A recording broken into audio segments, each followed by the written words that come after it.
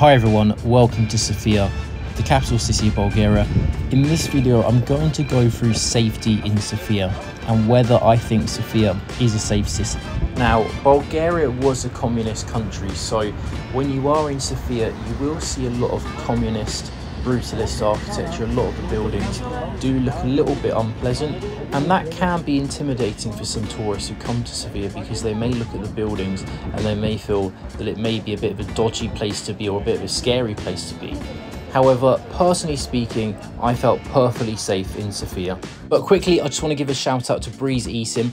It is so frustrating when you go to a new country and you have to pay roaming charges, or you have to find a shop selling SIM cards. It's really annoying, but Breeze eSIM takes away all those worries because you can purchase ready-made eSIMs as soon as you arrive into a country. They're available in over 150 countries, over 245 mobile networks. Click on the description, click the top link, and it will take you to the Breeze eSIM website.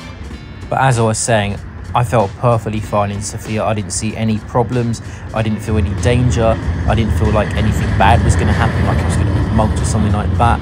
Now, of course, every new city you go to, you always want to take safety precaution because you never know what might happen. Don't walk down dark alleyways at night. You know, basic kind of things with every city you go to.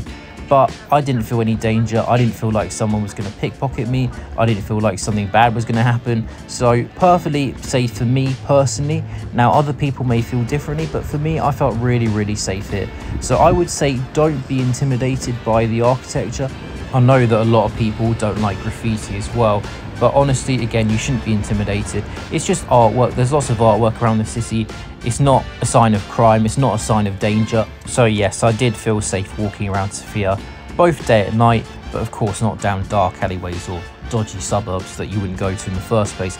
As long as you stick to the city centre, as long as you stick to well-lit streets, I don't think anything will happen. As long as you're respectful to the people. Obviously, don't disrespect the people wherever you go in the world because that's just going to lead to problems. Be respectful, be polite to the people, be friendly to the people, and just don't go looking for trouble because wherever you look for trouble, you will find trouble. Now, if you have personally been to Sofia yourself, drop in the comment section how safe you felt in Sofia. So, of course, I want to hear all of your opinions because this is just my opinion. Maybe you guys out there have a different opinion to me. Maybe you guys feel that Sofia is a bit more of an unsafe city. So drop a comment in the comment section and tell me whether you felt safe walking around Sofia. Did anything bad happen to you? Or did you feel perfectly safe like me? So again, drop a comment in the comment section and do tell me how safe you felt in Sofia when you went to Sofia. Now, one of the really good things about Sofia, in my opinion, is the public transport. So if you actually go to my Sofia playlist on my channel, so go to my channel, go to my Sofia playlist, I do have a summary video on Sofia and my impressions of the city of Sofia on the first day that I arrived. And I mentioned in that video how fantastic the public transport is.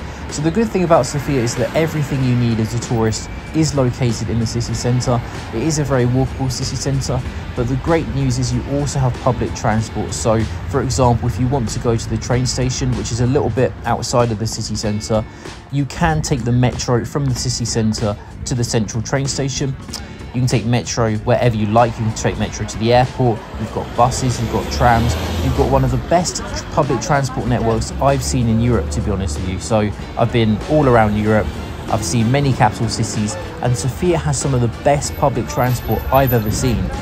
Now, if you haven't done so already, please do hit the like button right now. It really does help the channel, and it really does help this video because what it does is it promotes this video and it allows other people, other holiday makers, other travelers who are coming to Sofia, it gives them a chance to see this video and a chance to learn more about the safety tips that they should bear in mind in Sofia and whether Sofia is actually a safe city in the first place.